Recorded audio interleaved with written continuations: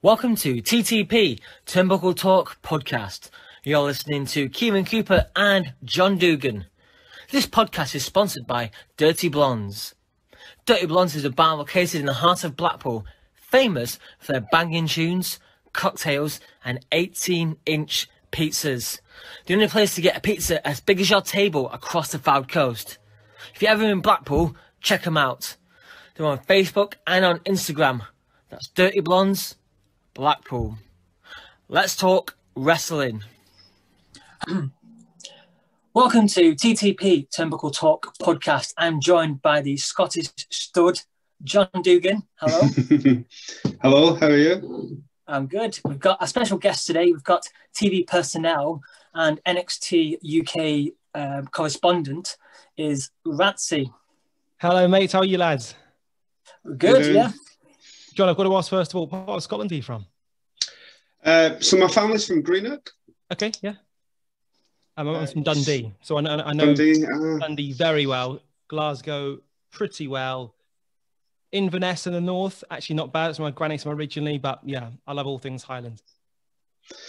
So Greenock's near Glasgow. It's like Glasgow, Paisley area. It's quite close. Who do you support in football? I'm a Liverpool fan. So we've got Liverpool, Man City, but at least we're balancing it with the greatest football team of all time, Arsenal Football Club. Oh, there you go. Well, in which respect, a lot of my family are from Manchester, so I mean. Oh, fair play. To be fair, that's not the stereotype, though, is it? I even work in Manchester a fair bit. It's the City fans are from Manchester, but United fans are supposedly from further afield. That's not my opinion, obviously. That's just what some people say. Well, my uncles used to say there's only two teams in Manchester: Manchester City and Manchester City women.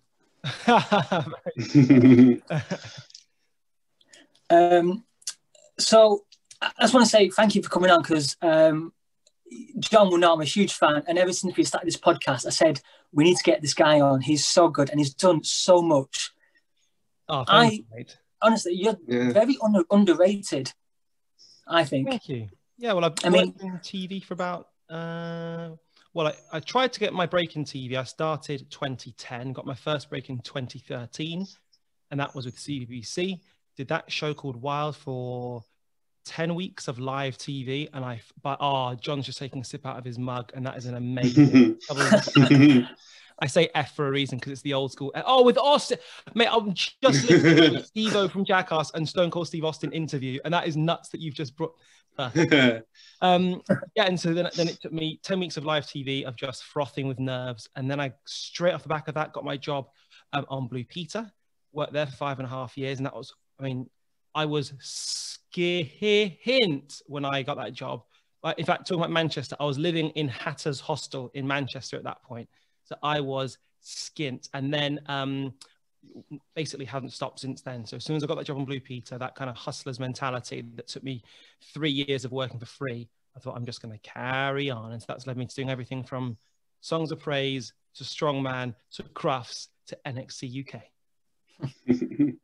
Don't forget the mascot as well. Mascot spiked the line, mate. You can't forget. Yeah, they were good times. If you ever want a weight loss program, put a mascot suit on for about 10 hours and you'll be absolutely shredded like Finn Balor.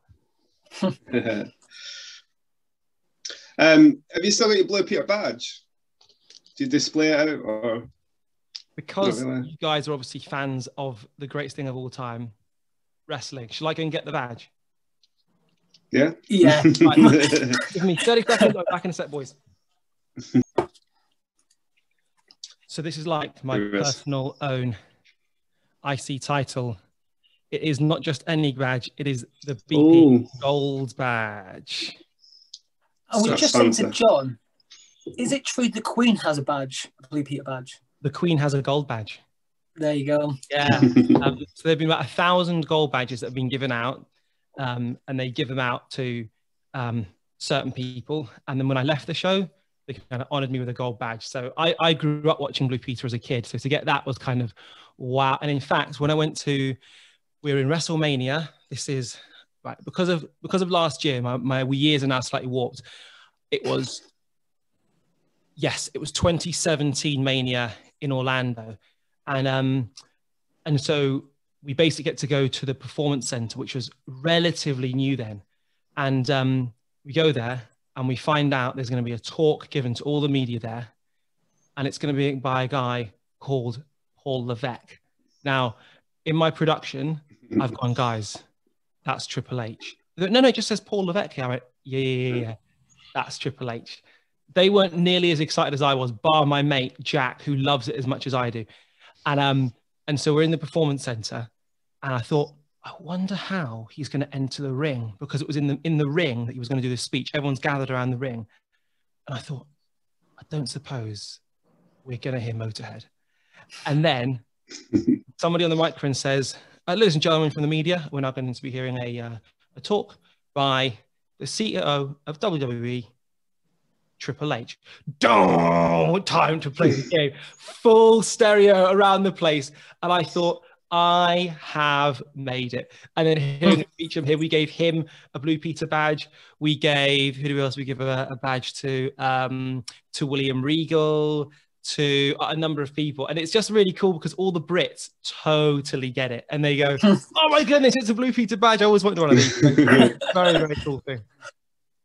Well, Cool. a shout out to John's missus. She did Hairspray, and she actually has a Blue Peter badge.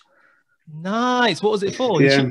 As a kid or as an adult? So she performed on Blue Peter with when she was in Hairspray. So she's got the badge as well. What year was that? I think it was 2013. Oh, I started in 2013. So I started mid-October 2013. So maybe I just... It was, she said it was Barney that was on it. Okay. At the time. Because I said, oh, you might have met him already. And she said, no, it was Barney that was presented at the time. Yeah. Maybe Helen Skelton. Yeah. Yeah, I think it was, yeah. Very cool. Yeah, I was well excited when I found it because we've just recently moved and it was in a box and I was like, why is this not been out the whole time? But yeah, it's one of them cool things, isn't it? I was thinking about Blue Peter, like you said, Brits get it. And when I think of Blue Peter, I think of Connie. Yeah. Like, she was Blue Peter when I grew up. Like, I loved her. She was great. And you know, when you say you loved her, do you mean it's a little bit like Kimberly from the Power Rangers, where you liked her, but you liked her a little bit more than just liked her? I don't know. Maybe there was something about her. She was just such full of energy, and you didn't really see that energy that much on kids' TV shows like you did on Blue Peter, and especially with all the challenges that Blue Peter does. Yeah, mate. It's, you know what? So my favorite all-time presenter was a guy called Simon Thomas, and even meeting him as an adult. Actually, I met him at Wimbledon the first time. I was working there and I saw him with his wife, who's unfortunately passed away now. But I thought, am I going to go and interrupt his time viewing Wimbledon to basically say, Simon, you are my all-time favorite Blue Peter presenter? I thought, am I going to tell him? And I thought, yes, I am. So I went over to him. I said, hi, Simon. I said, I'll just be really quick. Don't want any of your time. Just wanted to say. And then he said, oh, hi, Radzi. I thought, this is mental. This is absolute. Now, for anyone who hasn't seen Blue Peter before, obviously me saying this is a little bit weird, but I guess it's a little bit like, I mean, as did happen, when you speak to, let's say, Shawn Michaels or Paul Levesque, as I mentioned, these guys, as well as being unbelievable talents in the ring, on the mic, actually, they're blokes as well. And so when you speak to them, you'll speak to them as normal guys, even if the very first time you speak to them, you go, it is the game Triple H that's speaking to me right now. And then your 10-year-old goes, okay, we've had our moment. It's now time to be serious again. But yeah, speaking to Simon Thomas was just, what a man. And I think there's something special about a connection to your childhood. So I think as an adult, so I love hip hop. And if there's somebody that I like now in music, let's say, meeting them will be cool. Or a film star, TV star, whoever it might be, author, astronaut, that'll be cool. But when it's somebody you grew up watching, there's just something about that's, how are you even here? You are not real. And everything they touch turns to gold type thing. So Simon Thomas, that was kind of my version of that. And he was just such a wonderfully humble man and just a really, really great bloke. you managed to do the exact skydive as him as well, I believe. Mate, nailed on. Yeah. And it was actually because of him that I did it. And actually, so I mentioned it took me 3 years to get my break in TV. So I did everything from, there was a competition on Kiss FM called the Kiss Chosen One, where 25,000 people entered to win a contract to work on the station. And I applied, and you went from 25,000 to the top 25. And I made the top 25, which was an academy. And then I didn't go any further. Entered again the following year, same number of people entered, made the top 25, then the top 10, then the top 5, and then I basically came second. And that was pretty much the story of my journey into presenting, was Close But No Cigar. And on Blue Peter, I applied for Blue Peter in 2011, got down to the final 3 because a guy called Andy had left, and then they didn't replace Andy. So they decided off the back of the 3 of us who'd made that final cut, they thought, we don't need anyone. We'd rather stick with just 2. So that was my first time doing it. Then there was another competition that was called Blue Peter You Decide. Now, I won't bore you with the reasons why, but because I was a runner interning at CBBC, that precluded me from being able to apply, even though I had applied and then got the word back to say I couldn't do it. In a brief nutshell, the contract that you signed when you entered said you couldn't have worked up for the BBC up to a certain date. Unfortunately, I was asked to extend my 3-month internship by 2 weeks, which I agreed to. That extension put me past the cutoff date by 1 day. Oh, no. And I was absolutely mortified. And it's one of the very few times I've cried to my mum since being an adult. And I came back and my mum said, so I was in this hostel. I went back to Wolverhampton at the weekends, which is where I'm from. And my mum said, are you okay, Radzi? And I was about to say, I'm not too good. And as I said it, I just broke down in tears. And it was 3 years of working for free, 3 years of Close But No Cigar, 3 years of lots of people saying, you've clearly got what it takes. It's going to happen. But 3 years of just being absolutely skint and demoralized and questioning if it would ever happen. And there's no guarantee that it would happen. And I just said, I just don't know how much more I can take of this. And my mum said to me, Radzi, you told me Simon Thomas got it on his 3rd time of asking. You've only had 2. That means you've still got 1 more to go. And it was like this kick up the arse in a really loving way. And actually, she didn't want me to keep trying. That was the truth of it. And she wanted me to go into teaching because it was a guaranteed profession. She thought I'd be good at it. And we had that conversation a year before. But when she said that, I remember thinking, yes, you're right. And so it's because of Simon Thomas that I carried on. And then when I then got my job on Blue Peter, it was then because of Simon Thomas, I wanted to have a moment that Blue Peter fans would remember. And I wanted it to be a moment.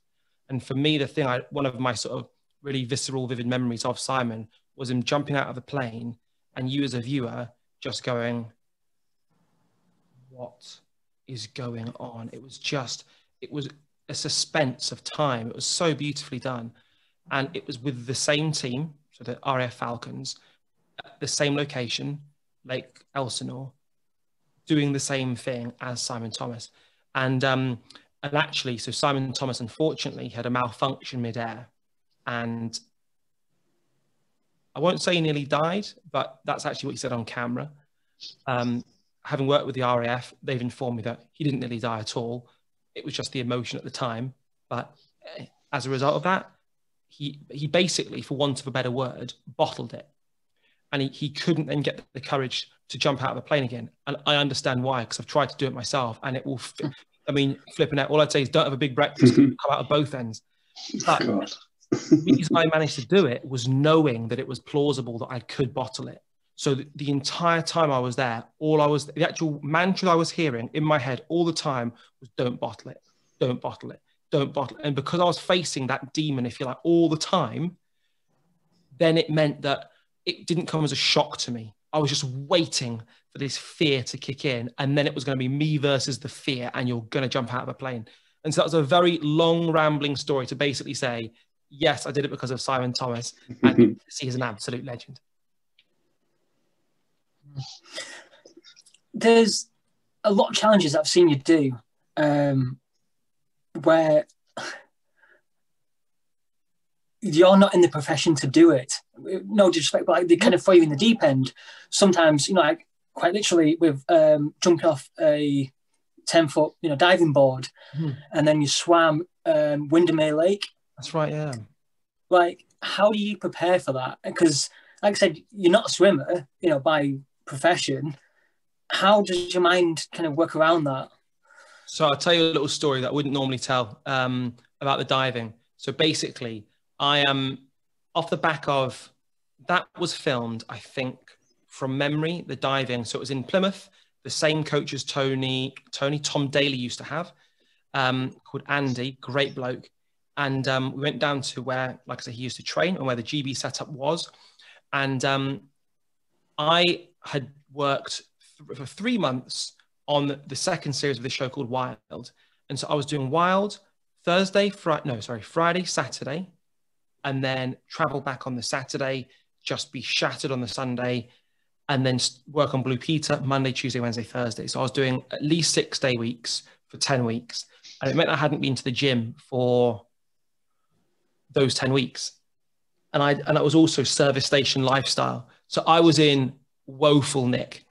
And I didn't get the nod to say, oh, Radzi, you're now going to be doing a diving film. I went, scuba diving, amazing. I've been so looking forward to going scuba diving. I've said we should do this. They went, no, it's diving, it's in high diving. I went, all right, when are they doing that? Thinking to myself, if they give me 5 weeks, I can be in all right nick. If they give me 3 weeks, I'm going to be struggling a bit. 2 weeks, I can at least make myself presentable. They went, it's on Sunday, and it's now Thursday. Oh no, I'm going to be in trunks on national television in absolutely oh no. And then off the back of that, because I've got really supportive friends, one of my mates texted me and has just gone after the film's gone out. I didn't realize you'd stopped training. Oh, that was a wound. That was an absolute wound. And then the other end of that spectrum is for Lake Windermere. So we did that. That was 2015, I think, March. And that's basically the coldest month of the year, pretty much. So you have, I think it's January, February, March are the 3 coldest. And so out of a tap, cold water is about 10 degrees. That water was 5 degrees. And the original plan was that I would do it in trunks. And basically, so unbeknownst to me, so we've gone to a canal in Salford, the glorious Salford Canal. It's like Venice, but just less glamorous.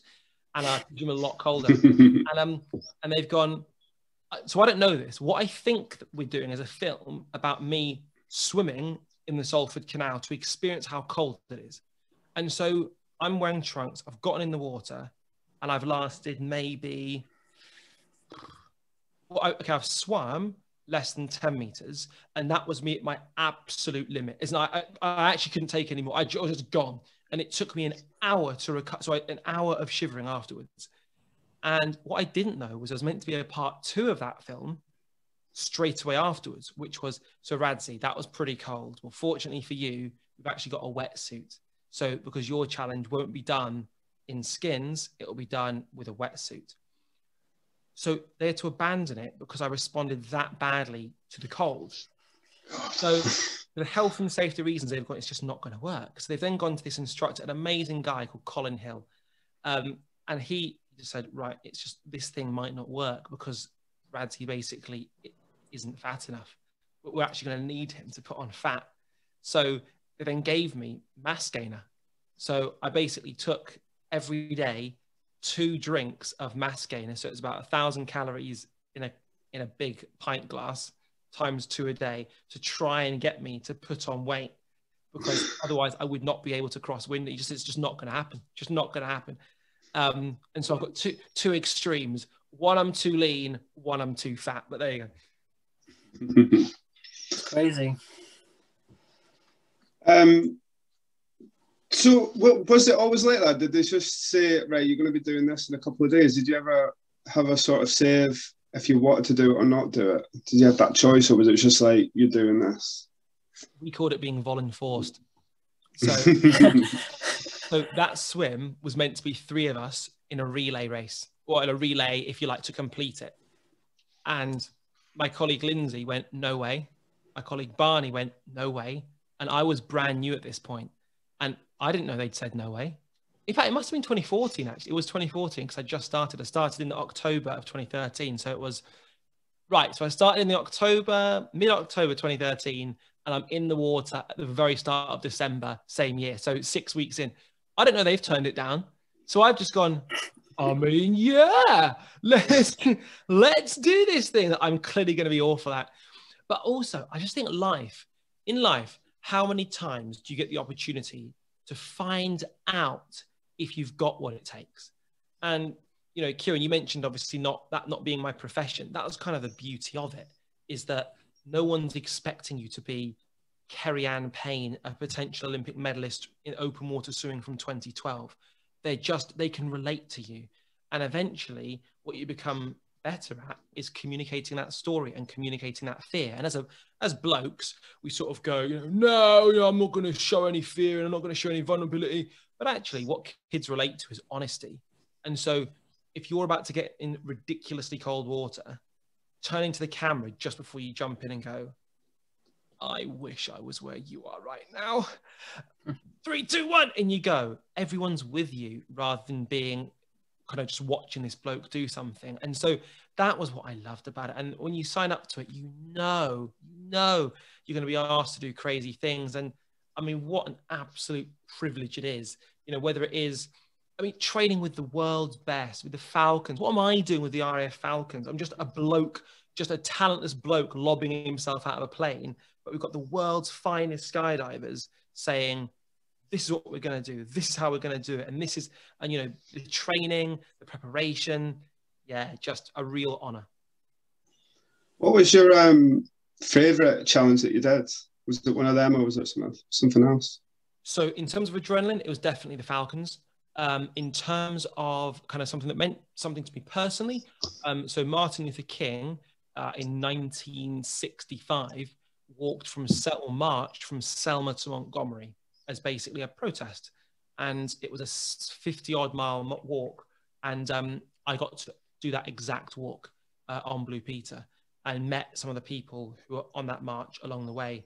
And it was just the biggest privilege. It was just to kind of literally walk in the footsteps of history. It was a real honor. And this is kind of, I suppose, a little bit before Black Lives Matter. This is just very much a standalone film that I said to Blue Peter, said, look, this is something that I'd really like to do. Martin Luther King, somebody that, as a kid, I just used to think is one of humanity's finest humans. And then they actually came up with the concept of I could do that walk. And it was just incredible. And that was, again, the beauty of Blue Peter. You did anything from the most adrenalized experiences on planet Earth to, I guess, the poignant and touching. It's a good mixture, isn't it, Blue Peter, I think. Yeah. Like you said, it's... did you ever do any of this is something I made earlier? So they hated saying that.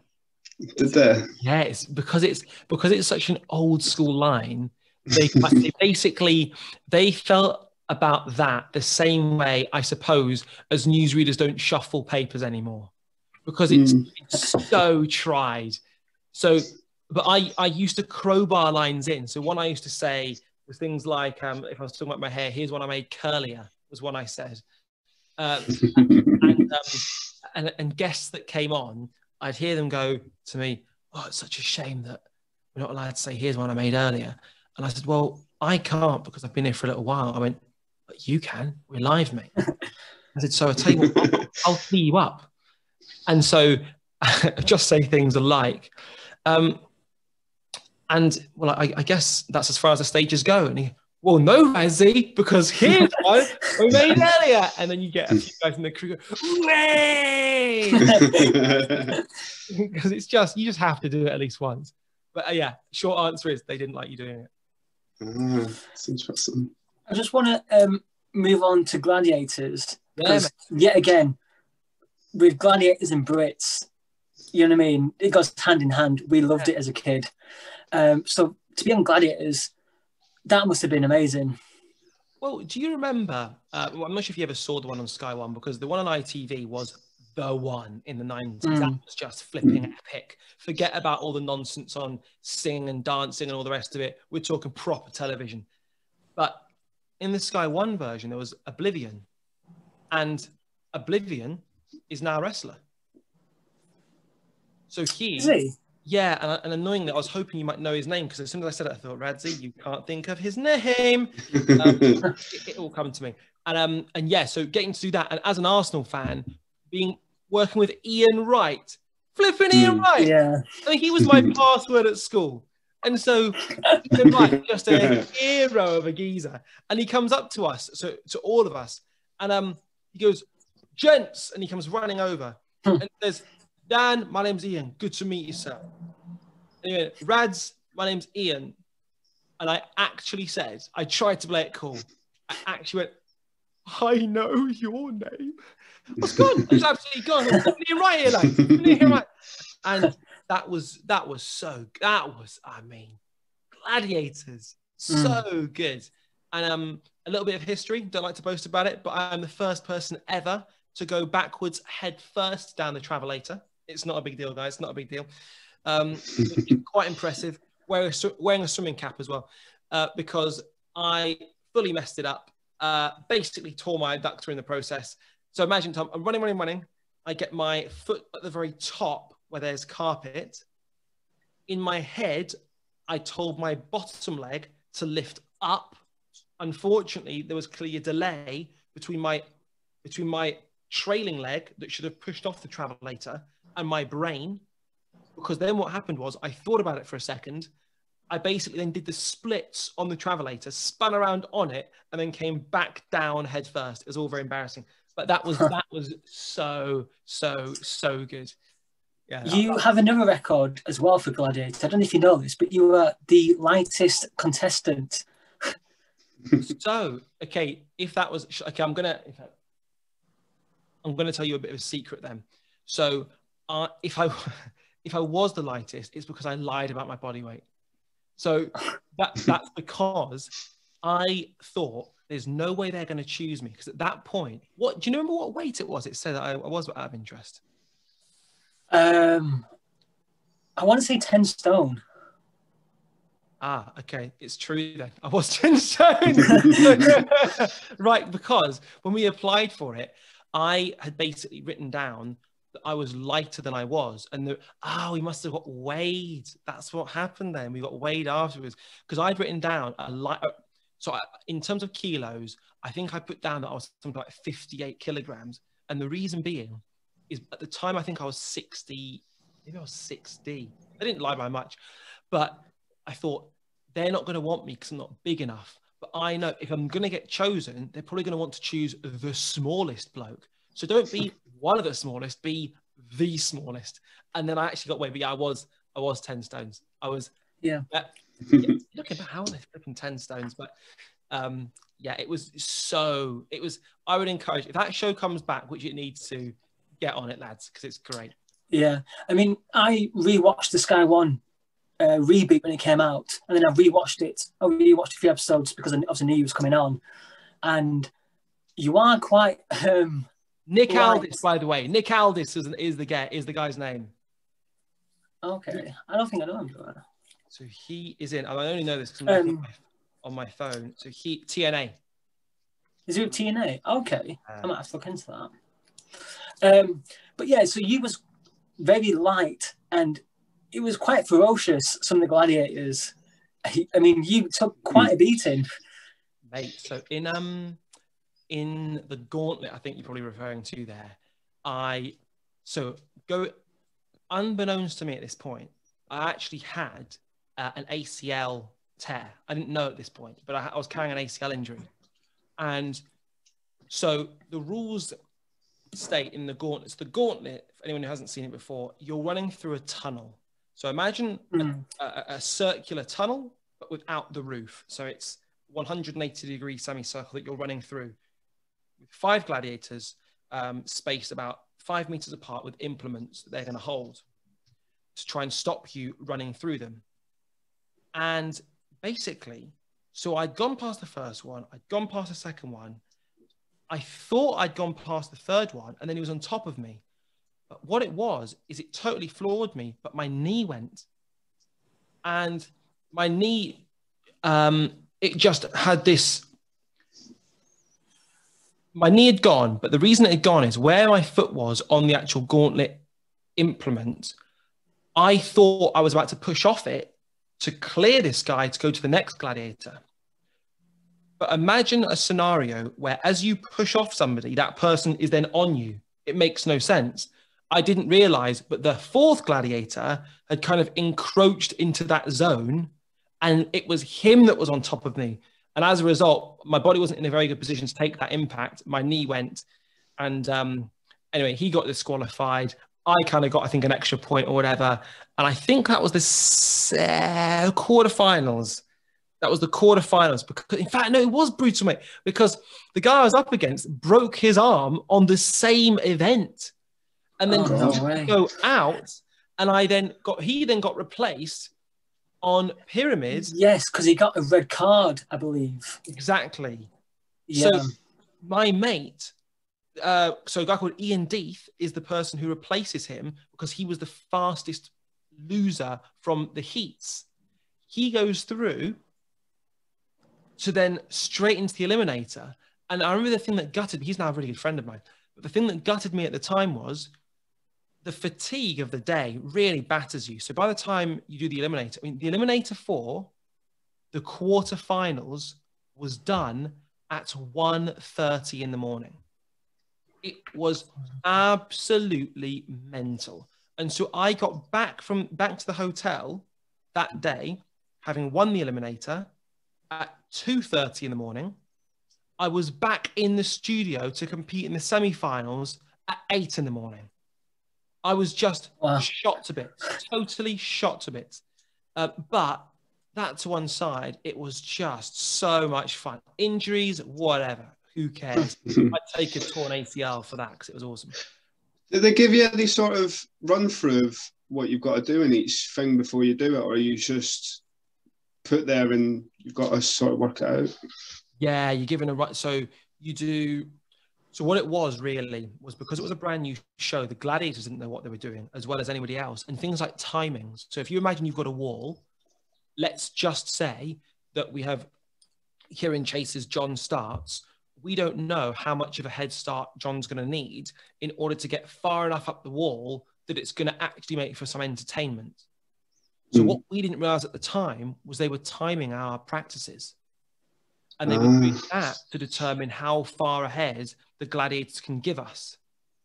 Furthermore, they were actually telling us the wrong information. So what they would say is, so guys, you need to go this way, then this way. We didn't know it was the slow way. So then the gladiators then come the fast way and then grab you and ping you off the bloody wall. And it wasn't until one lad just basically went the shortcut and everyone went, we could do that. And then you could actually see the production crew have just gone, oh no, they figured it out.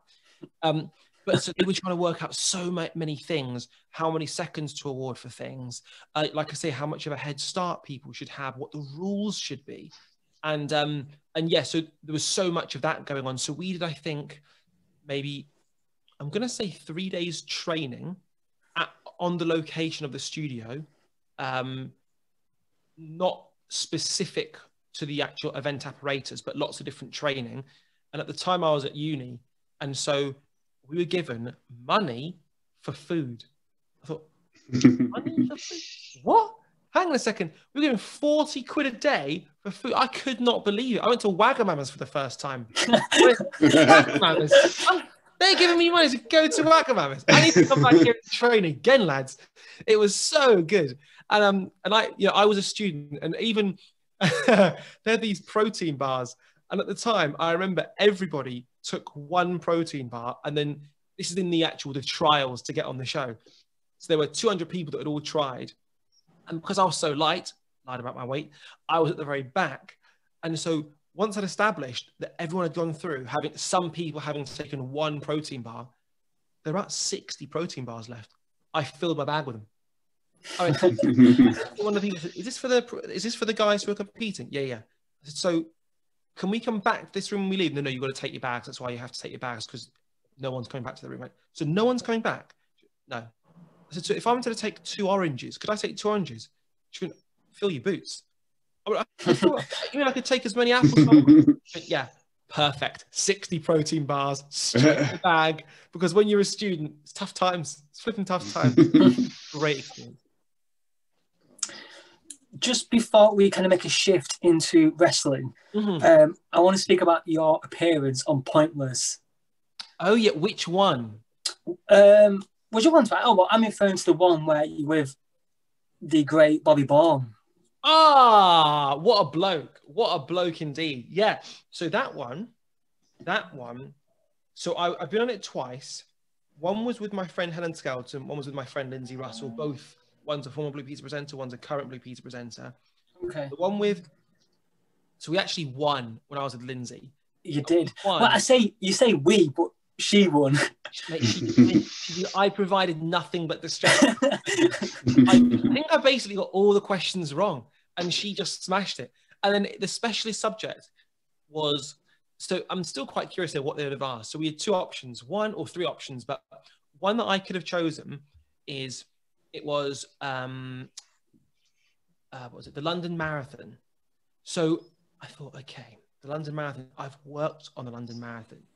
Now, the big problem's going to be, so if it's going to be one of 2 questions, celebrity finishers of the marathon, in which case Radzi is well in, because I've interviewed so many celebs that you wouldn't know they're not household names inside their own households. So they're going to be pointless answers. Option 2, name a pointless winner. And then I thought, of the actual race. And the problem is then, it's going to look bad if I'm meant to be an athletics expert and I can't get it. Now, I could have got someone like Haile Gabri Selassie. I could have gone maybe Bernard Lagat. I don't know. Chepta Guy. Who knows? But because one was about Elton John, Lindsay, my colleague, has then gone, Elton John. I love Elton John. I literally love Elton John. And because her eyes were lighting up, I said, well, Lindsay, we've got to choose Elton John then. So we went to Elton John.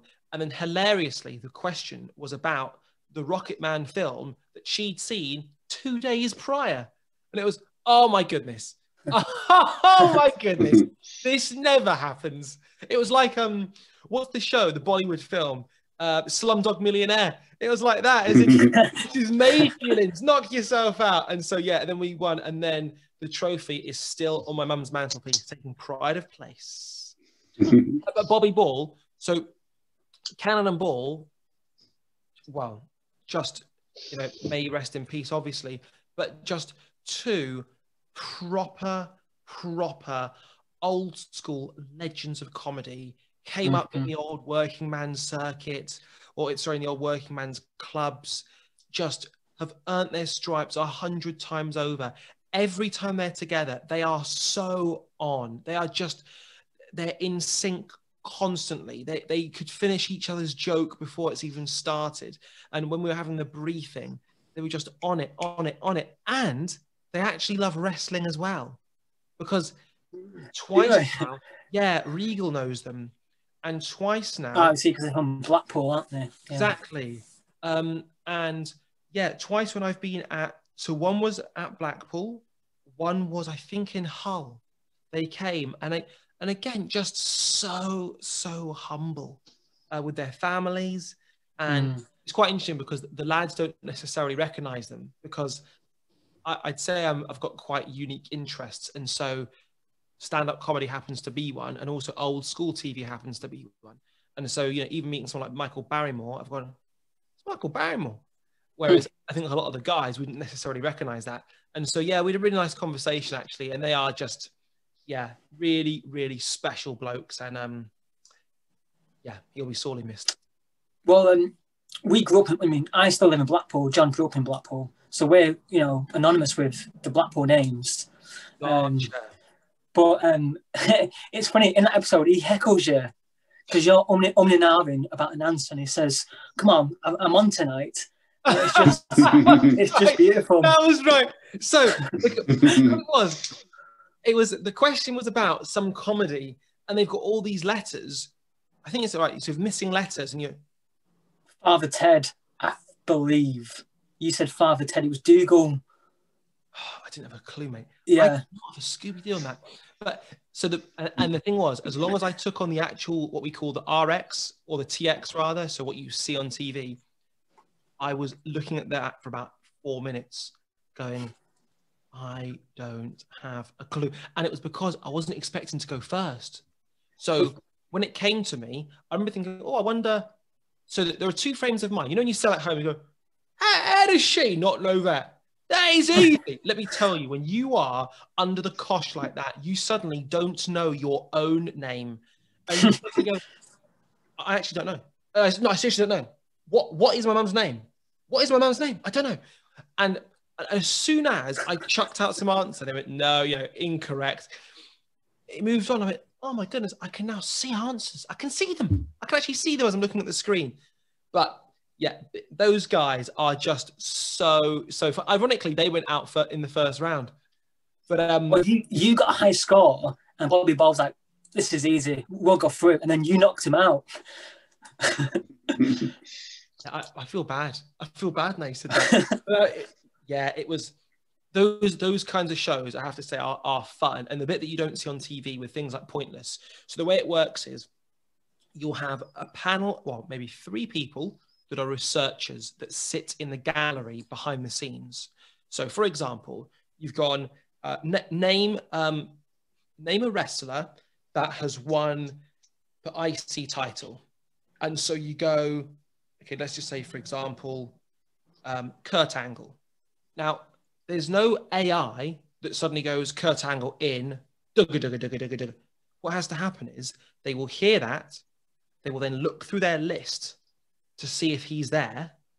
And if he isn't there, they then need to find out who Kurt Angle is, to then say to, what's the name of the expert on the show? Armstrong. Thank you.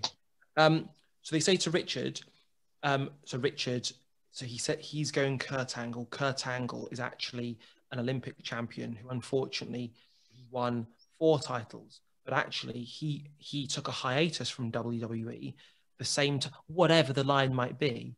So then, about a minute has elapsed between you saying the word and then the column either going boo or starting. So you question yourself enormously, having gone Kurt Angle, Kurt Angle, Kurt Angle. Then it's locked in. At that point, you go, oh no.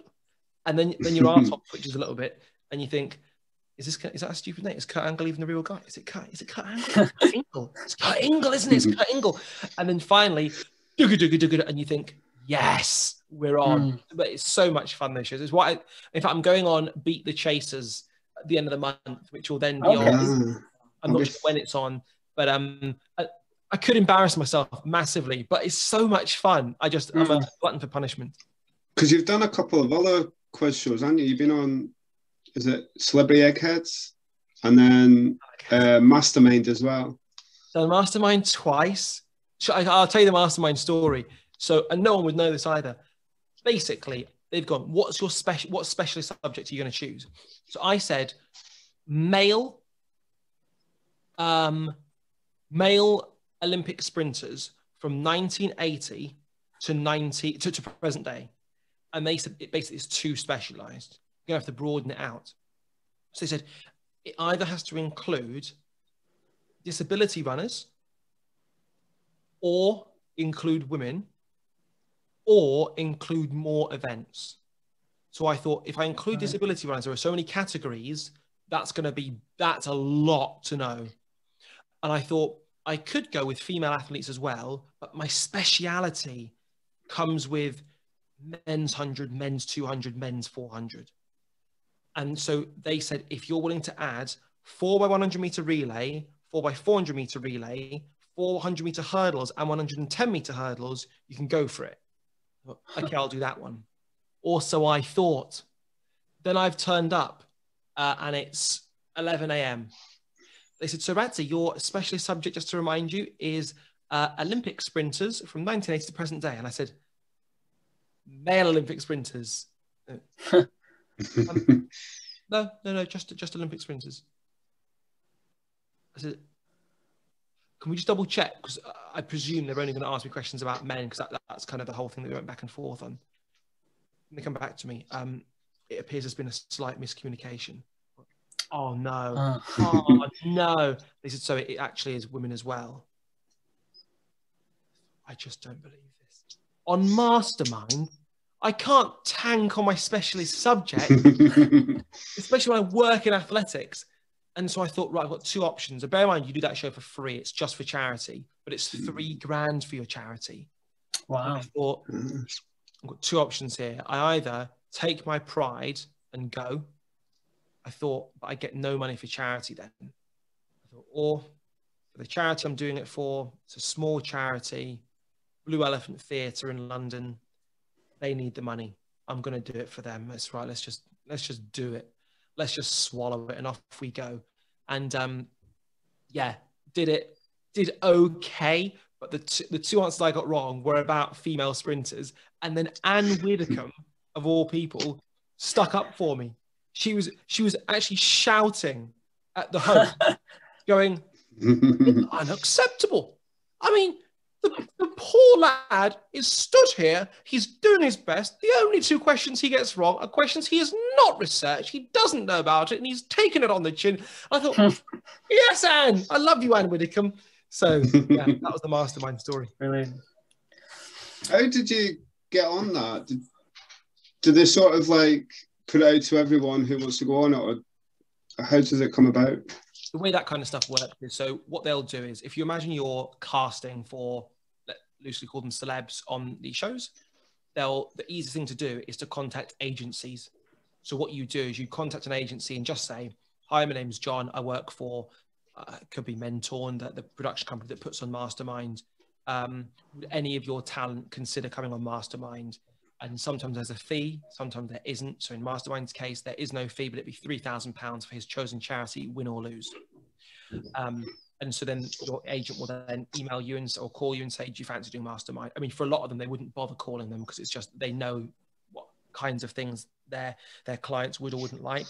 And so they do that to 30 agencies around the country.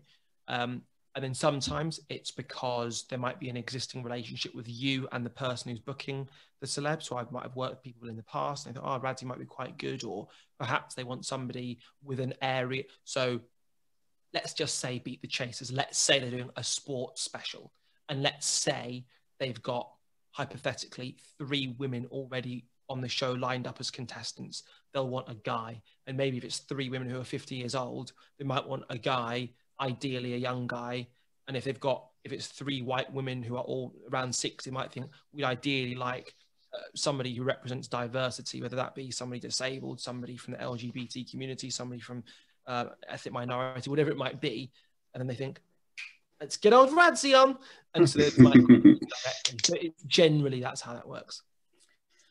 Just segueing into wrestling a little bit. So it's like a bit of a roundabout question, but you did a show on BBC Two about body image, where you went into schools. That's right. And it's a great show about how to, to be confident and body image and that kind of stuff. My question is, do you think wrestling should be, because we spoke to, do you know Zach Knight of the Knight family? So we had him on, and he was talking about how he's done. I mean, if you've seen Step Into the Ring, he's done so much for, young people with who are just, mate. What a guy! Yeah, the show the player was first class, really good. Really we had him on here, and he was just, we just shut him and just let him talk because he's just, everything he says is amazing. But he was saying that he wants to get wrestling in schools because he went to like this bad boy school where they're all misbehaving, and this kid kind of responded to wrestling in a way that teachers had never seen before. So I'm just wondering, you do a lot for schools and athletics and sports. Do you think wrestling has a place in schools? So I would broaden it out further, mate. And I would say, I think body movement has more of a place in our education system than it currently does. And if we're going to get a little bit political, that's partly because certain governments have sold off our sports fields. And so lots of schools don't actually have sports fields anymore. Number 2, lots of schools don't have much money for sports facilities, it's going to be very difficult to practice wrestling in a telephone booth classroom. It's going to have to be a massive investment for something like that. For me, it's about, let's start by getting people moving. But what benefits would wrestling specifically bring? Number one, I think actually being thrown around is great in that it's actually, there's something about, so let's say chain wrestling, it's just great fun. Number two, it's teaching you gymnastics in that regard. It's teaching you body awareness. It's teaching you to overcome fears. On that iPlayer show, you saw, I mean, I'm not sure the name of that blind lad. I mean, how on... James, I believe. Right. James, yeah. What a dude he is. What an absolute dude. I mean, his bottle is off the charts. But to that, just adding that before I go back into the whole sports thing, is the crowd that were there for him. I thought, you know, you'd only see that with wrestling fans, because as wrestling fans, I think we're multi-layers in that we appreciate certain things are, let's say, landmarks. And something like that, when you have a guy who might be on a learning difficulty spectrum, somebody who might be visually impaired, somebody who might be disabled. As wrestling fans, you're then watching that going, yes, mate. So there is a pause in the suspension of reality, in that I'm not watching it the same way as watching Samoa Joe and AJ Styles, but I am watching it with just total respect and awe. And now the jeopardy has changed possibly to thinking, can they make the finish? Can they hit this high spot? How clean is it going to be? How tight is it going to be? And then it's, oh, mate, just yes. So you have that. And I think that only comes with wrestling fans, because I think we're very discerning. And I think you can smell a rat as a wrestling fan. You go, that's might be a political thing. Or you go, that's for other reasons. You know, let's say, or the Peter Rosenberg thing with the 24/7 title. You know, some people might feel a certain way about it. Some people might be for it. But you decide what you think about that, and you're very ardent in that decision. And I think, you know what, the support all that crowd gave for all those wrestlers, you know, whether it's somebody who lacks confidence, somebody who just yes, guys, that's so good. But I personally would love to see sport given a much higher priority in schools, period. I don't want to see cross-country used as a punishment. I think that sends the wrong message. For me, the facts are that when people do exercise, they have better concentration levels in class. And that's what all the evidence says. And many kids live what we define as a sedentary lifestyle, where 40% of primary school kids, the only exercise they get, and this is really sad, is going from the car to the classroom and back to the car again. That is a travesty. That is such a travesty. But how do you stop that? Not by wagging your finger, but by making something inspiring and exciting and aspirational. And dare I say, if you put a wrestling ring, maybe not in a school, because that would require, I would say, specialist instruction that schools wouldn't necessarily be able to support. Do you set it up every single time there's a lesson? Having seen how long it takes the NXT UK boys to set up a ring, it's not a fast setup. So that perhaps an area could have a ring. And in the same way as you may have a BMX park or a skate park, or you might have an athletics track, why not have a center where you can learn how to become a professional wrestler? I think that would be awesome, especially if you tapped into guys who are already doing gymnastics, especially. I think wrestling as well can teach you about discipline, because you have to be so careful when you're doing wrestling moves on someone. There's got to be a lot of trust between who you're doing it with. I think it'd be a good lesson for younger people to have as well. Totally, mate. Should definitely be done. And it's symbiotic, isn't it? Because whether you're the person who's being essentially taking the bump or giving it, it's trust in two different ways.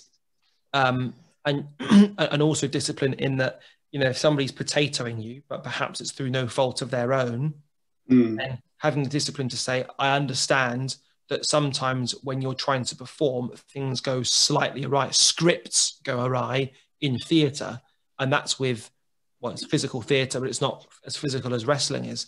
And so I think anything which makes young people especially move more, I'm all for it. I think that's what always amazes me, is when you see like two wrestlers that hate each other in real life, but they've got that trust still to, do an amazing match and have the trust that the other one's got their sort of back in that. Well, I think that's part of the beauty of wrestling, is that you don't necessarily know if they hate each other in real life. And, there are certain people, so just started a podcast myself, and the first guy I interviewed was last week, and it was Mark Henry. And Mark Henry, just a colossus of a human being, an absolute beast, a behemoth. Well, speaking to him, it's actually, I was thinking about it as we were chatting, and I thought, actually, the big man is only as good as the person selling for him. And the little man, as it were, is only as good as the safety they're put in. If you're dropping somebody on their neck, they're not going to take many bumps for you. And yeah, it's a real dialogue that you're having between two people, and also separating, I guess, you from your character, that somebody else going over on you isn't a slight on you. Actually, you can make yourself look better in a loss than you can in a win. Especially if it ends with a low blow, or if it ends with a ref not seeing something, or whatever it might be. You could look like the strong guy. There is so many ways to tell that story, and it's why I love wrestling. But you're absolutely right, mate, about the discipline. Yeah, I've always said, I think the people that are really good at selling are usually the best wrestlers to watch. Because if you think of like Mankind and wrestlers like that, you remember matches they had, but they didn't necessarily always win them. But it was what they did in that match and totally sold what was happening to them. It was just unreal. Wait, did you see Ricochet's RKO recently? Yeah. Wait, that was so I'm totally just marking out here. Mate, I rewound that on the network and watched that probably 8 times, because I didn't understand how he was still alive.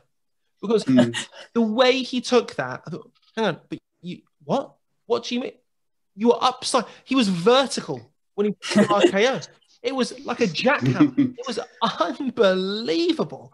And again, that's, one of the things I used to love about NXT UK is, because I haven't been there. So since lockdown happened, since lockdown started, if you like, my role's on pause, and it's because there are no crowds. And so when the crowds are back, hopefully I'll be back. But seeing those guys being behind the curtain and watching everyone else react to their performance in the ring was my favorite thing to do. And Trent Seven was probably the leader of this. If Trent Seven, if he loved something, everyone knew he loved something. And if he hated something, everyone knew he hated it.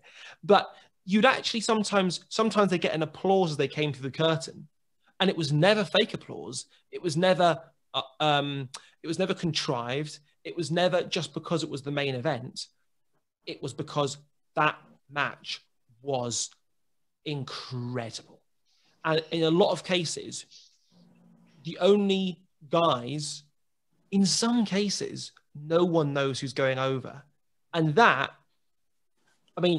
for my role, not necessarily great, because I'm meant to, in some cases, interviewing them straight away afterwards. So it'd be nice to have a flavor of who might, how it might go, so I can think about the question. But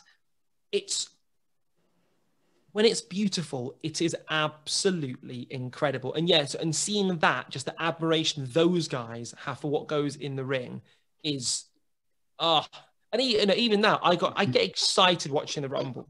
I get excited seeing Christian come out. I get excited seeing Hurricane come out. And that only happens. because, you know, when you're, I guess being Brits, the unique experience we have as Brits, Americans watch pay-per-view events, or what we would have called pay-per-view events before, if you like. They'd watch it at 8 in the evening, 9 in the evening, 10. Yeah. Not in the UK. You have to sacrifice. You have to take a hit for the team, because it's, did you see Armageddon last night? Yeah, I did. Yes, what I did was I reset my VCR and I woke up before school at 6 a.m. I've watched the whole thing. Or I fast forwarded just to watch the main event because I know everyone's going to be talking about it in the morning.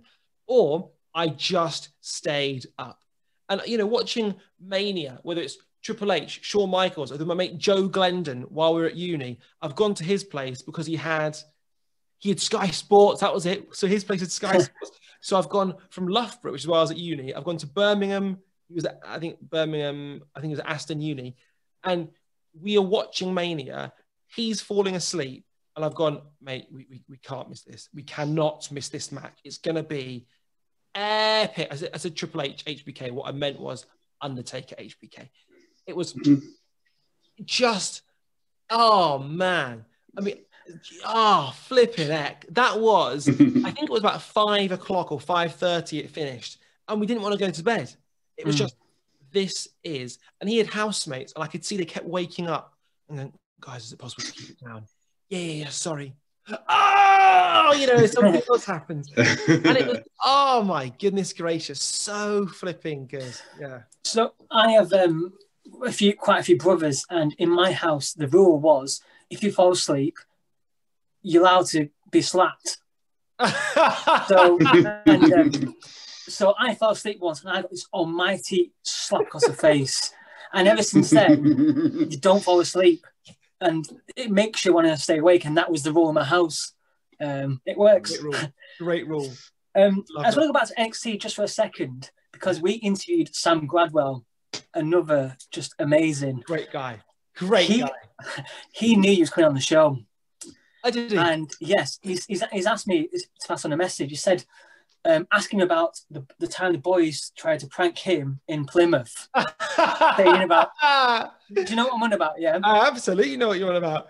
I don't know this story, so please enlighten me. Okay, so what it was, so we were talking about physiques earlier on, and so they've got a photo shoot that day, and so Sam has been basically on strict no carbs for a number of days at this point, and he is starving, and so he's, I won't say why, but he was in a bit of a foul mood, and so we're in the changing room, and he said, lads, is it true they've only got cold food today? And that was because on the chalkboard, for whatever reason, of the food description, they'd have two boards, chalkboards, cold and chalkboard hot, if you like. And they'd also have a vegan food, because a lot of the guys are vegan as well. So I've immediately just gone, because he's in such a foul mood. I went, and I know that he wants no carbs. He's got this photo shoot in, let's say, 8 hours. I went, yeah, mate. And also he's injured at this point as well. So the only thing he's been focusing on is rehabbing and getting in the best possible nick for promo reasons. So his physique at this point, he's on it. I went, yeah, mate, it is true. Yeah. I'm gutted about this, mate. They've only got sandwiches. And what? And he went, No. They've got what? And at this point, some of the other guys who are in the room, they're all in on it. No, if I've missed part of the story. So he's gone, cold food. Ugh, and he's left. And at that point, I said to some of the guys, I said, if he comes back, shall I rib him and tell him that it's just sandwiches? They went, yeah, do it, because he's wound up. So he's come back in. And I went, Sam, I've just found out, mate. I'm livid about this. You know, the only food they got was sandwiches. You know, what? No, they can't be just sandwiches. Just sandwiches? What do you mean just sandwiches? I went, yeah, mate, I'm gutted. He went, what? I'm going to go out there and find out. I went, no, I've just done exactly the same thing, mate. Just done it. No! This is unacceptable. I am not having this. no. And then, because some of the boys are laughing now at this point, he's gone, this is not funny because we have got to have sandwiches. Mate, I am livid about it. He went, ah! And he just properly goes, oh, what are in the sandwiches? And at this point, I didn't get my words out. I don't know, mate. And so he goes out. Then obviously sees it's just the normal foods. It's in there's, as there always is, there are very lean options if you want them. There are salads, there's meat on its own, there are vegan options. And he's come back and just gone, and I won't repeat it verbatim what he's said, but he's went, where's the effect of, yeah, you got me there. Yeah, you got me. He went, I said, I'm really enjoying that because I walked straight into that. And he went, basically my reaction just allowed you to carry on, didn't it? I went, yeah. I just properly kicked off, didn't I? Yeah. He went, mate, I can't tell you how on edge I've been all day. I've been on edge all day. That just tipped me over the edge. And then for the next, every time I used to go back, he'd go, mate, you properly got me there. You properly. Yeah, Sam. And also, what I'd say for Sam as well, he is a legit hard dude. Sam Gradwell, if I'm in a pub and it's kicking off, in Polton Lafylde, I want Sam Gradwell next to me because if it's kicking off, Sam is going to be throwing some dudes out of that door. And he's in better shape than he's ever been. He's looking really good. Yeah, he is. He's. I think it's quite interesting because he's lost a bit of size, which comes with obviously losing weight. But he just looks awesome. And I think, he had two options. Option one is come back, rehab, and, be the same Sam Gradwell, or two is reimagine yourself. And that's what he's done. And I think he will get a push. I think he'll really get, I can foresee big things for Sam, actually. Cause he's... Yeah. I mean, his promos are like nothing else. The way he just throws yogurt out there, honestly, it tickles me every time. And you know what, as well? It's, so he's a proper character. Backstage, a proper character. So he doesn't care how he looks when he tells a story.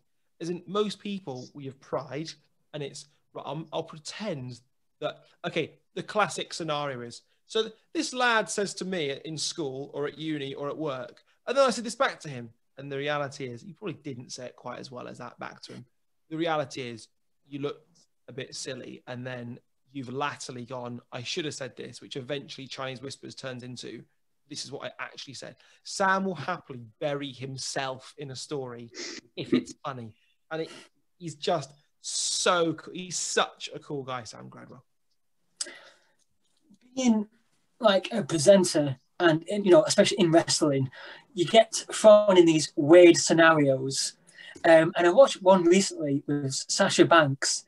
And honestly, I had to pause it because I was laughing so hard. You're showing a British food, and you show a Scotch egg, a pork pie, and it's around Christmas, I believe, because you show us some mince pies, and her reaction is just so funny. Well, so when these guys come to the UK, they'll be meeting and doing a lot of media interviews, and a lot of them are going to be very, very, very similar. And so what I said on Blue Peter was it was going to be for online. So I said, let's just do something that she's going to remember. I said, and also something that will kind of snap her out of the stupor that it's very easy to get into when it's the same question over and over. And so, when I've done film junkets in a hotel room with an actor or plural, and they are doing maybe 200, 300 interviews a day, the contractual opening question will be, tell us about the film. So if you've got, and they will say to you, you've got 6 minutes with this person. And if it goes over 6 minutes, the cameras get cut. So you have to wrap it in that time. The only exception would be is if the actor is, say, talking for 2 minutes and you haven't really had a chance to say, thanks for your time, or whatever it might be. So you have that specific amount of time, and then they get the next person in. So in an hour, they could easily do anywhere from, I mean, they could do 2 interviews, or they could do, as they do, 15 interviews. And so when you're asking that question, you can see they're just glazed over. And so going ahead of that, I thought Sasha's going to be, having done so many interviews, she's going to be jet lagged. She might be physically tired because they're also doing the UK tour. I think it wasn't WrestleMania Revenge, so it would have been, the one in November that they... It was Raw in Manchester. Right, okay. So then they're doing Glasgow as well, perhaps Liverpool Echo, Hydro, etc. And so I thought this goes one way or the other. You bring food out, and if somebody's going, this is the last thing I want to do. But because she's a consummate professional, even beforehand, I said, Sasha, I said, we've got these, this food item. Because she came, when I first arrived, we got in this Tesco's bag. She said, oh, what's in that? And then WWE, being so professional, I don't work for them at this point, has just said, can I take a look at that? I said, yeah, sure. And they said, in principle, we're happy for it to happen as long as everything is sealed. And, yep, no worries. So they looked at it all and it was all sealed. So she said, can I try some of that? And I said, that was what we were hoping to do. Have you checked? Sure. And then off to the races. And she was just great about it. Because I even said, if you want, we can do it another way around where I could try and describe to you what is in my mouth, as it were, and you can try and work out what you think it is. So I could do it blindfolded, or there are loads of ways of doing it. But because she is who she is, she was just so up for it. Yeah. And yeah, it was lovely. And, you know, and you go and meet these people and you kind of just, you hope you'll catch them on a good day. You hope they'll be as nice as you kind of have in your head. And the amazing thing about WWE, I cannot think of a single, I'm literally genuinely trying to think of somebody that sort of let me down. I can't think of any person, whether it's from backstage staff, production, to the actual in-ring talent. They're all just so proud to represent the company. They're all humble people. And maybe it just so happens that it's every person I've met. And maybe there's an element of, if you're in NXT UK or NXT, that you're going to still be hungry and you're not at the very top. But even the guys I've met at the absolute top, they're all just the opposite of the perception of footballers, I'd say. They're just such good guys. Another good one I've seen you have an interview with was Kieran's favourite wrestler, which is Cesaro. Yeah, was that driving a car with him? Yeah. So in my Mark Henry interview that I did last week, so that the podcast is called Making Gains, I asked Mark Henry who are the strongest wrestlers he's ever faced in the ring. And he said, in fact, who do you reckon, boys? So he said 3 people strongest. Well, I know people have said about Cesaro that European uppercut is deadly. Also, I'd probably say Bradshaw.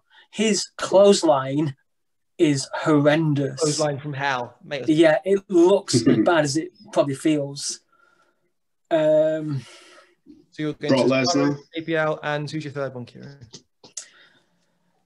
Yeah, I'd probably say Brock Lesnar, and I think that's not necessarily his fault. He's just a beast, isn't he? Correct. Hence the name, yeah. And then, John? I would say Brock Lesnar, because I've seen the interviews. I know Cesaro's pretty strong. And... Okay, you're currently... You're currently... I want to say Goldberg, because I know he's pretty strong as well. So we actually said Big Show was the third one. Big Show. I forgot Big Show. But yeah, Cesaro, I mean, so he's power to weight off the charts. Then we've got the fact you think, yeah, but how hard are these blokes? All right, so hang on. Your teeth were knocked into your own house and you carried on. I mean, what a dude. That was... There were levels. It looked horrendous. You know when you see, say Triple H in Saudi Arabia, when he ruptures his pec, so you knew something was wrong then. You knew he'd hurt himself. When, again, Triple H ruptures his quad, you knew something was wrong. But I don't know what it is about specifically that Cesaro injury. I would go as far as to say, I think that's the worst injury I've ever seen in the ring. Yeah. And I think... Sorry, go on. I was just saying, when you realise what he's actually done, I thought he'd knocked his teeth out. The fact that it went up into his gums was just horrendous. And the fact that he carried on as well, it just shows how tough he can be. And then what were we going to do? Just pull them down back into position. Oh, okay, fine. Not to worry. He is. So that came about because so we were there for WrestleMania 2017, and we were with a global media contingent. And there were some guys from Dubai, and they basically mentioned that one of them happened to know Cesaro, and they were interviewing Cesaro tomorrow. And he said that the quite funny thing about Cesaro is Cesaro can be forgotten about when it comes to sort of big names. He loves being interviewed. And so I thought, if there's one thing I don't like about TV, it's the bacon slicing. So, for example, you guys reached out and you said, we'd love to interview you. And anyone who loves wrestling, I automatically like. Because I just think we've got just a shared love, whether it's guys from Wolverhampton, guys I've met in gyms who've come up to me and invariably said, first of all, don't you normally have an apple in your mouth? Very good. Yes. Which is a niche way to start a conversation. But it's immediate to think, I like you already. But yeah, so you reached out and it was, love to speak to you. When's good for you? Okay, wicked. I'll let you know. It worked for me. It worked for you. Bam, just like that. In TV, what a lot of the time, what happens is, can we speak to you? Okay, yes. Can you bring this with you? Okay, yes. Can you also bring this with you? Okay, yes. Can you now do it at an inconvenient time? Okay, yes. Can we now change that time? Okay, yes. And so I don't like asking, is the point I'm trying to make, to take from somebody's time. Just because this bloke has said he likes being interviewed, I don't then want to be the guy who then says, oh, can I have an interview as well? But because he sort of alluded to the fact that Cesaro almost felt as though he actually would enjoy the process, I said, well, I'd love to interview him if it was possible. He said, well, I can ask. He said, well, that would be lovely. I said, if there was a time tomorrow, so it was actually WrestleMania Sunday, this was going to be on. I said, you name the time, I'll be there. I said, we'll be there. 6 a.m., 6 p.m., whatever. So he says, if it's 2 p.m., he'll do it. Or no, I think it was actually 12. He'll do it, meet him. And it was actually outside the stadium. Isn't outside the stadium at a particular gate. He'll meet you in his car. And I thought, I mean, are you sure he's going to have it? Anyway, we went to the place. There he was in his Jeep. And he says, where would you like us to drive to, guys? And I said, just before we even think about this, how long have you got? As in, when should we cut this off? And he said, as long as I'm back by whatever it was, I'm good. And I just said, could we just go for a drive and I'll interview you in the car? And he went, amazing. So we just drove along. I held the GoPro in my hand and we just chatted. And he was such a dude, such a flipping dude, you know. And he also he clearly just loves life. He loves training. You know, his missus is obviously a trainer herself. Just such a great guy. And again, what was really nice was telling or conveying my passion for wrestling to the Blue Peter audience, not all of whom know about wrestling, especially not, I'd say, the girls as much as the boys. And when you suddenly go, just so you know, when I say wrestling, you probably think just men. Actually, there are women that do it as well. And these women are awesome. Take a look. And you're seeing really aspirational women who, you know, don't necessarily look like bodybuilders or people that you think, I don't want to quote unquote look like that. But they're girls and women who are the kinds of people who could be pop stars. They could be track and field athletes. They could be so many people. And so lots of young girls and say, I like that. And she's amazing. And whether it's Bailey or Sasha or Charlotte or whoever it might be, and now Rhea especially, who's on this upward trajectory, that's amazing. Yeah, it's just so good. And actually a number of people specifically working on Blue Peter said, I loved that interview. And what they really meant was, I loved him. And what they really meant was, I was surprised by him. And I think that is part of the privilege of TV, getting to shine a light on areas of passion and knowing that people will love something if they get exposed to it. Yeah, I mean, that's kind of what we wanted with this podcast. Yes, we wanted a wrestling podcast, but we didn't want just wrestlers. We wanted people who are just interesting. That's why we kind of gone for like went for Leigh Release, who is she's on the independent circuit for WAW. She's an upcoming female wrestler, and we just wanted kind of normal, your average Joe people who like wrestling, and like with you have so much apart, away from wrestling. That's what we wanted to convey, and that's what I love about this, journey and the podcast. Okay, lads, if I were to put you guys in the spot, all-time favorite match, what are yours? God, where do you start? I think I've got two. Just because there's a storyline of it, it's probably The Rock against Hulk Hogan at WrestleMania. Nice. And just because it's the first pay-per-view I remember watching was a Royal Rumble. It was on Channel 4. Correct. And it's it was Triple H against Cactus Jack in a street fight match. And I always remember that match, so that's one of my favourites. I can't say my favourite match because that's just, where do you start? But what I will say is my favourite event ever was 1999 Royal Rumble, because the fact that Vince McMahon was getting into the storyline, and before that, he wasn't a wrestler, he was the CEO. And that whole storyline with Vince, you was like, oh my God, Vince is getting into the ring. It blew my mind. And just like, as a child, that story unfolding every week, it was amazing storytelling. It's the same with when Earl Hebner got in the ring, tagging with The Rock.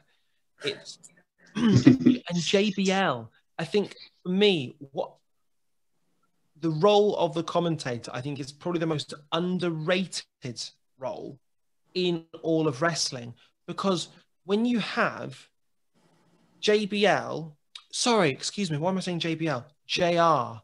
When you have JR and just saying things like, no, don't do it, don't do it, don't do it. And actually just viscerally react to it. And it's seeing when Stone Cold turned heel, to me, I reacted as much to JR as in, why Austin?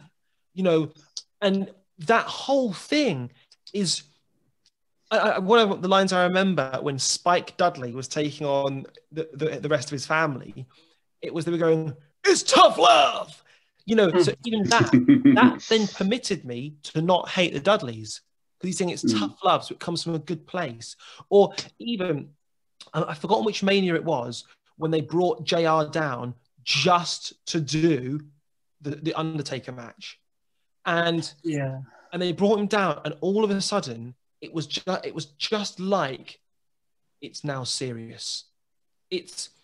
And seeing, I don't know what it is about the Undertaker, but when I've gone to, say, boxing fights, there's something really odd about, a better example. So I was there the day when Usain Bolt lost in the 2017 World Athletics Championships, which for non-athletics fans is just like any other day. But for athletics fans, that was just, no, what are you talking about? That's impossible. And so you had Justin Gatlin. It was like a wrestling event, because Justin Gatlin had failed 2 drugs tests prior. So he was regarded as the heel. Usain Bolt, the babyface. So it went. In lane 1, a guy that you won't know. In lane 2, a guy that you won't know. I happen to know all of them. In lane 3, from the USA, Justin Gatlin. And the boo, that noise of, it wasn't boo, hiss. It was anger. It was, you shouldn't be here. It was, boo! And his reaction was so telling, because he was devastated, and his parents were in that stadium. And I turned to my mate and said, his mum and dad have to listen to that. That's hurt him. And I said, this will either be the making or breaking of him, because he was, I'm going to go 37, which for a sprinter is old to be world class. And In lane 4, someone you don't know. In lane 5, someone you don't know. In lane 6, Usain Bolt. The euphoria, the electricity, unreal. And then it's take your marks. It's the same theatre that wrestling creates at its absolute best. Because, John, when you spoke about Rock Hogan, really what you're talking about is a feeling. Because when you say a storyline, we actually mean how do we feel? And when Vince gets into the ring, it's how it makes you feel. And that feeling comes from a storyline, and the storyline comes from creative and ultimately taking a risk or seeing something and going with it. But that in its rawest form is why I just I get so excited about certain things when I hear Motorhead and it's Triple H. Hearing that happen. So I had an ACL operation in 2013. I was totally skint. I had £170 in my bank account. I found out that Undertaker was going to be there for the rest. I think it was WrestleMania Revenge Tour, and it was going to be his last time ever in the UK. I thought, I've got to see it. How much are tickets online? 140 quid. 140 quid. How much is a train ticket? £20 return to Loughborough, go to London St Pancras. How much would the underground be from London St Pancras to the O2 Arena? About a tenner. I can just do it. Let's get these tickets. I went there on crutches 1 week after my operation to watch The Undertaker. And when the arena goes black, when it goes dark, oh man, flip. That is just, it's everything. Bloody love it. Absolutely. Yeah. Well, me and John we was at Raw when it was Undertaker and Kane. They came back as Brothers of Destruction against the Wyatt family. And man, when the light goes and then the fireflies. Was that 2013? Yes, it was, I think. So it was because of that I went to the one in the O2 Arena, because it was a shock that they came out as the tag. That's and the so one. I knew they'd be on the tour. So I thought, I've got to go and see it. I've got to go and see he's never going to be here. It was because of that.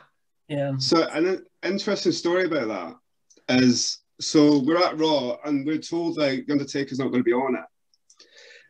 It goes to an advert break and Ric Flair comes out.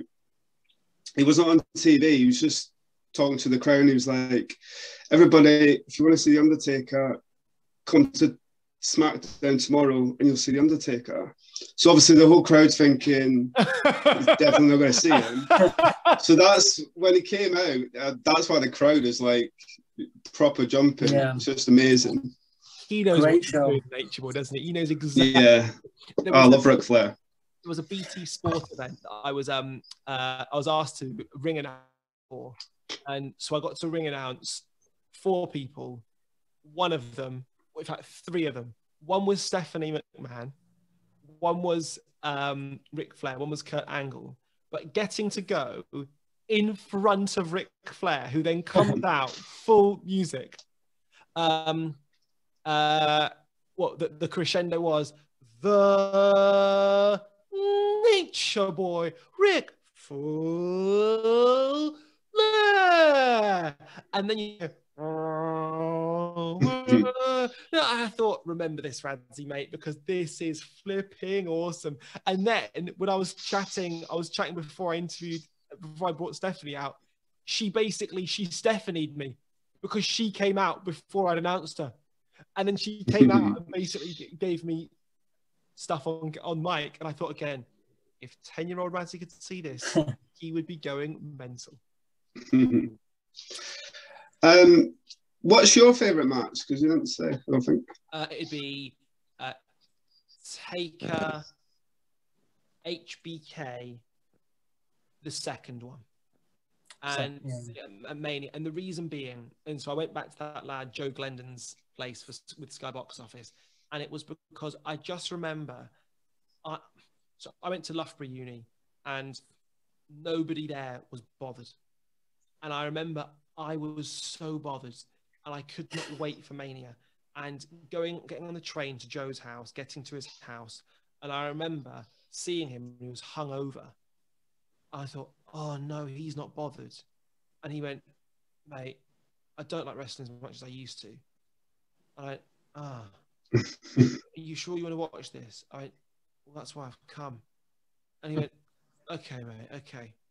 And I just felt so despondent.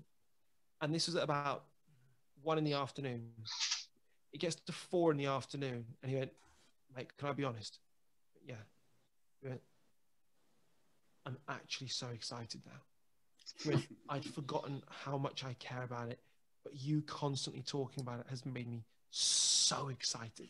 And then we're just building it up and up and up. We've got a Domino's pizza, and then it hits about 2 AM, and then we're off to the races.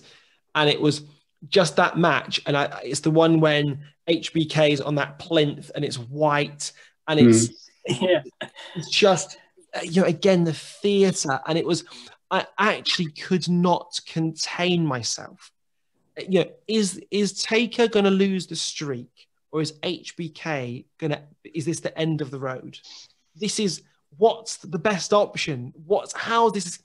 Oh man, yeah. And so again, it was that feeling I had. That feeling was just, yeah. And equally, and not a match per se, but every single time The Rock went, finally, The Rock has come. Oh man, what a guy.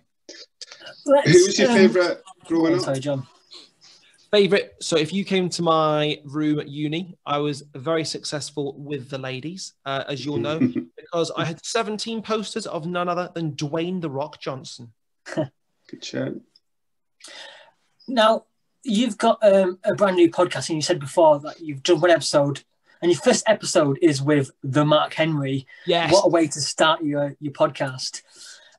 Just tell me about your podcast, and is there a chance you're going to get The Rock on your podcast? I mean, I don't. Is that a possibility?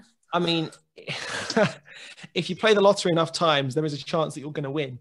I think it's very unlikely that I get The Rock. I mean, The Rock is, for me, what it's about is sharing my passions with the viewer, the listener. And so Making Gains is about the idea that it's about people that are, as the sign says, on the pursuit of excellence. So whether that be, a focus, a skew to strength, speed, and power, but people who are dedicated to that pursuit. So it could be a chess player, a snooker player, an astronaut, an astronomer. It could be anyone, but with a focus to strength. So strongmen, bodybuilders, powerlifters, and wrestlers, track and field athletes. So it's the kinds of people. I wanted to start with Mark because I kind of had a contact with Mark, and I just thought, he's a 3 times world champion in 3 different sports, in 3 different strength sports. He still has, so in powerlifting, there are 3 movements: squat, bench, and deadlift. And the way so if we're all competing in powerlifting, it's about our total. So each lift, you have 3 attempts. You choose the weight you go for. So if I hypothetically get 100, 100, 100, my total will be 300. And let's say, Kieran, you go 100, let's say you went 200, 200, and 2. Even though you only got 2 kilos in one lift, it's all about your total. So it's nuanced, but so there's a world record for the biggest total of all time in powerlifting. There's also a total for the biggest total, which includes 2 other movements: clean and jerk, and then snatch, which are Olympic lifting movements. So that's 5 lifts. The world record for the 5 lift total is still held from 2002, Mark Henry. And I can assure you, there are a lot of strongmen who are a lot stronger than all the strongmen from 2002. And that man, he's the largest ever Olympian. He could dunk a basketball with 360 pounds. He qualified for the 1992 Olympics weightlifting team off the back of 9 months training in Olympic lifting. He is an absolute species of a bloke, and so lovely with it. And so, yeah, so for me, Mark was just the perfect way to begin. I actually, funnily enough, just after this podcast, I'll be uploading my interview with Big E. Nice. is my next one.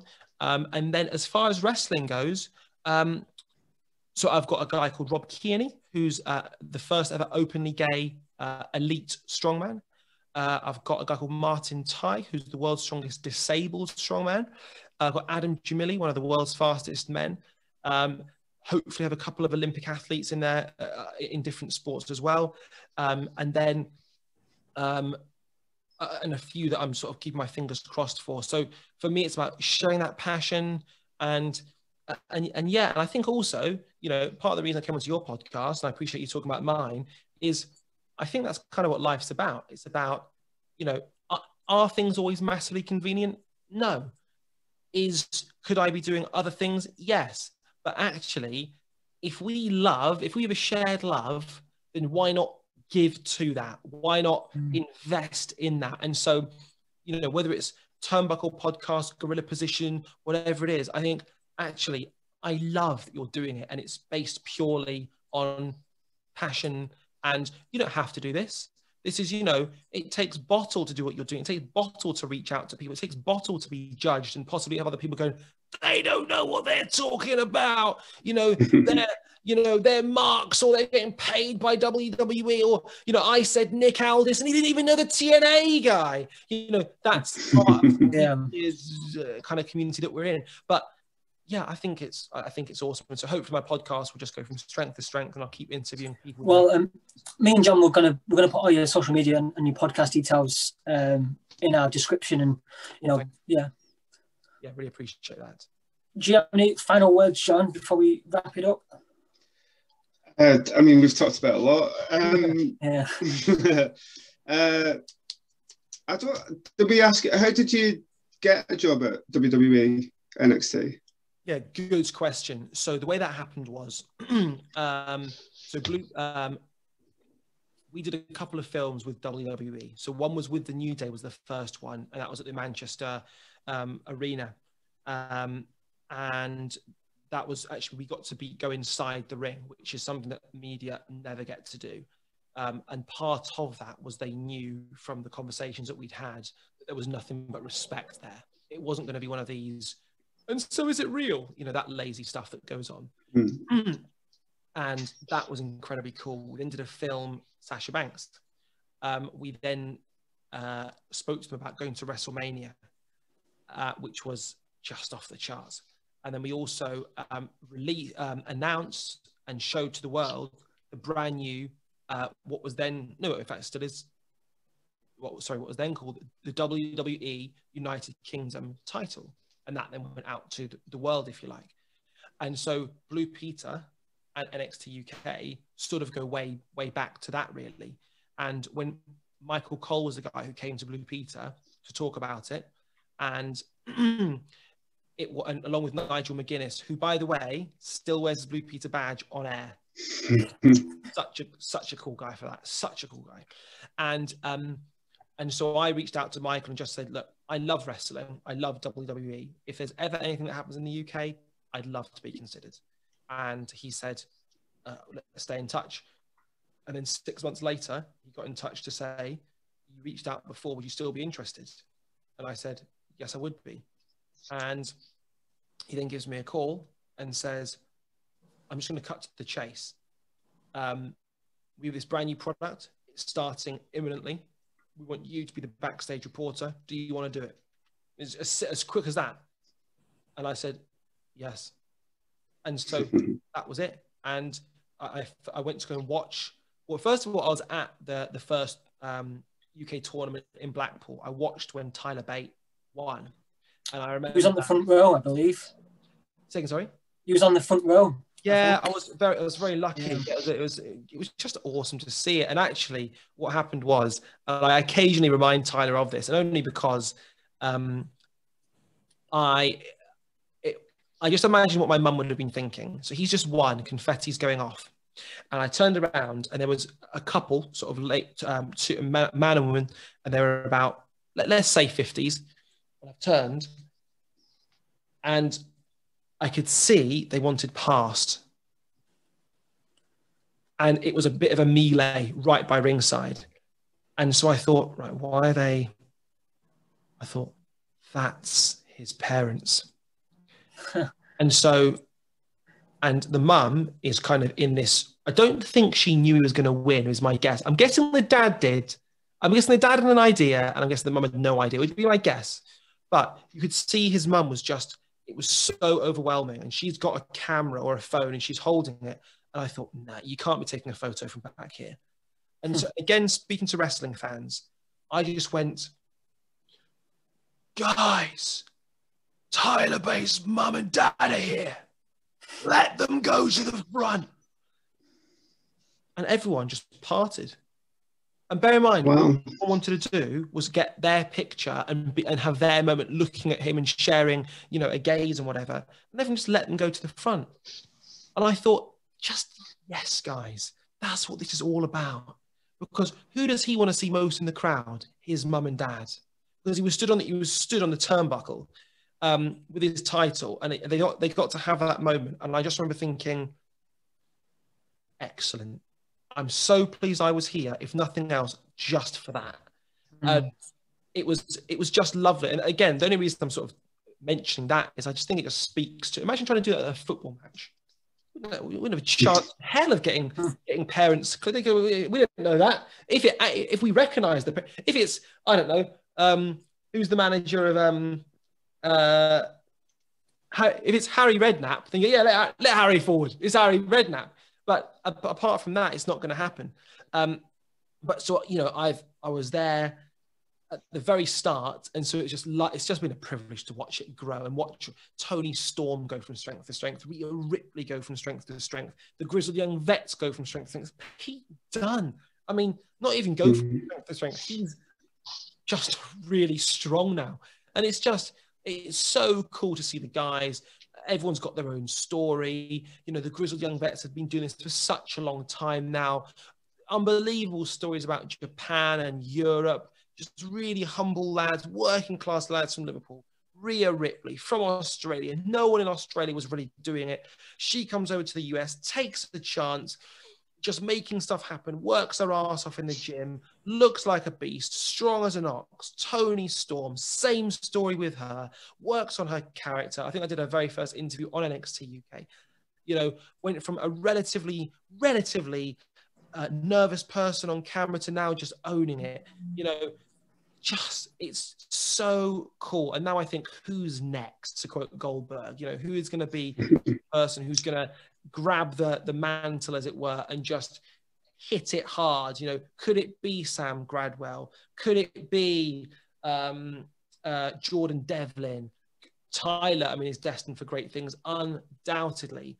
You know, could it be Dave Mastiff? You know, could it be Ginny? Could it be Isla Dawn? You know, it's so many. It's exciting, the storylines with especially the Welsh contingent and how they've kind of mixed their background. It's just brilliant. I hope what I've kind of conveyed over the last couple of hours or whatever is that it isn't just a kind of it's not just a gig. I do love wrestling, and I love wrestling fans, and I love being able to be a part of a wrestling community. Well, it's been an absolute pleasure to talk to you. Like I said, I'm a huge fan of your work, and I was very happy when you accepted to come on. Same here. Well, it's my pleasure, lads. And also, I just have to say, you know, I do some interviews from time to time, and not many of them are nearly as well researched as you guys are. So I massively appreciate your research. Very few people would make the connection between Simon Thomas inspiring it happening. Very few people would know about Spike the Lion. Very few people would know about actually watching the footage. It's really nice talking to you. And I really appreciate the time you've taken, obviously, ahead of this. So it's been a real pleasure, lads.